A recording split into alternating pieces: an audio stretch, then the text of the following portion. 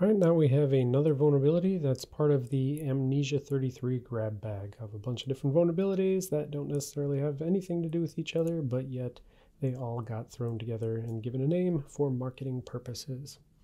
So this vulnerability is in Pico TCP, which is an embedded systems TCP/IP stack with IPv6 support.